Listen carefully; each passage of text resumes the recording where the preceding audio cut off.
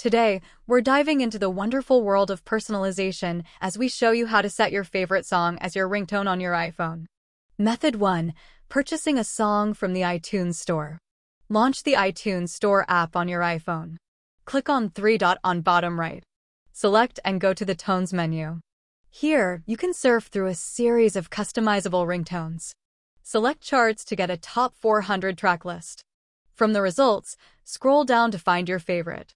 Tap a song of your liking and play the 30-second preview. Hit the pause icon to stop the preview.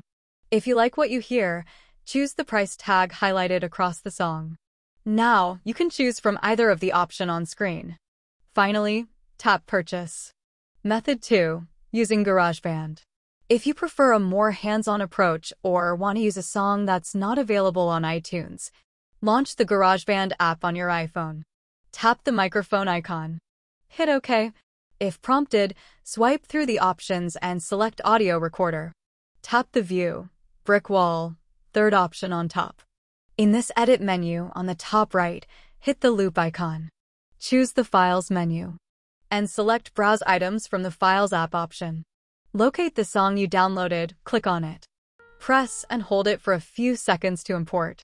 Once imported in GarageBand, drag the long vertical bar to your custom ringtone's desired starting point. Once set, double-tap the song to get the options. Select Split from here. Use the scissor icon to cut or divide the song. Just swipe down to cut the song in parts. Tap twice on the unusable section of the song and then double-click. From the options, select Delete. Rearrange the song as per desire. Select My Songs by tapping the down arrow from the top left corner.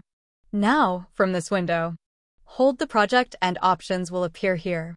Select Share and tap on Ringtone. Name the song. Export. Upon completion, tap Use Sound As.